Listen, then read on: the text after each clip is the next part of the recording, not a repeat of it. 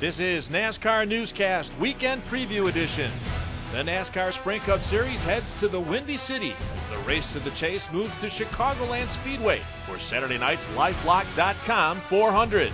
It will mark the 8th time NASCAR has competed at the Joliet, Illinois 1.5-mile speedway, but the first time under the lights.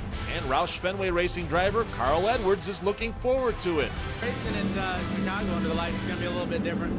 Usually that's real slick, and it turns into a real handling deal, and it's hard to get grip. But I'm curious to see how it is under the lights. It'll probably be a little faster. It'll be pretty exciting. That's night races like that on big tracks are pretty fun. Kansas native Clint Bowyer compares Chicagoland to his home track, the Kansas Speedway, where the series will compete in September, and the Richard Childress Racing driver believes a good run this weekend will translate to success once the chase for the Sprint Cup kicks off in the fall. I'm looking forward to it.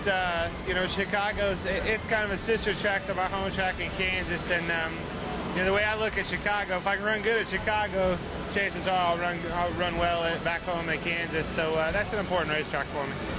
Matt Kenseth, who has finished second on 2 occasions at Chicagoland, leads the drivers to watch on Saturday night based on NASCAR's Loop Data driver rating system. Kenseth's 126.2 driver rating, which is based on a number of factors listed here, is tops among all drivers over the past 3 races at the 1.5-mile track.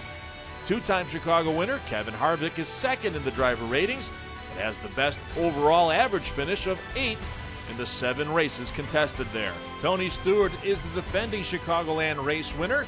Kyle Busch, fresh off his win at Daytona last Saturday night, brings a 182-point advantage over Dale Earnhardt Jr. in the Sprint Cup Series point standings in the Saturday night's race. This is NASCAR Newscast.